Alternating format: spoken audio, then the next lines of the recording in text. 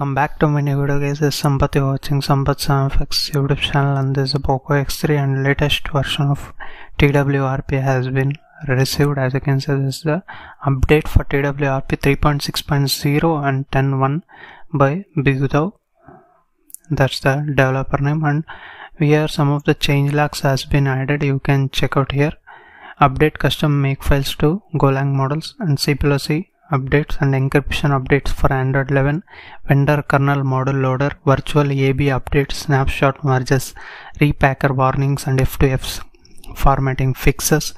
And main thing what I liked is like there is decryption is done. As you can see, notes, Android 12 encryption supports only without password. These are the things you can read here. This is how the latest version of TWRP has been received for Poco X3, and how to flash, let's see in the video. And if you're first time to this channel, hit down subscribe down below and also allow the bell notification by pressing the bell icon. And if you like the video, give it a like, and let's start the video. And you need to go into the recovery. I have here like Twrp project video is already published. You can check out here. I will give the cards, and after that you need to select here. Advanced options are given. You can directly go into recovery. Before that, you need to download that recovery and keep it in a flashable like micro SD card. Wherever you flash, there you need to keep the file. Later wait for smartphone to boot into recovery mode or the TWRP mode, which I have already installed. As you can see, this is 3.5.2 10.10 Surya. Now we need to install the latest version. In order to do that, select install and select the storage here. I have selecting the SD card. Into the download here,